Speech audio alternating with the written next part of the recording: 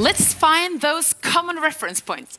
Let's create broad coalitions and new partnerships. All of us here are united by our common mission to create a food system for healthy people on a healthy planet, leaving no one behind. We all have something to do to contribute to this.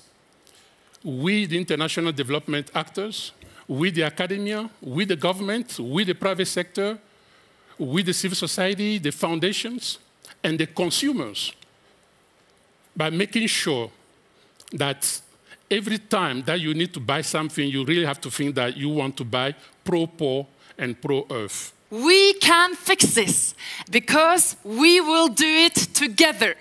Now, let's get this family gathering started. Welcome, guys.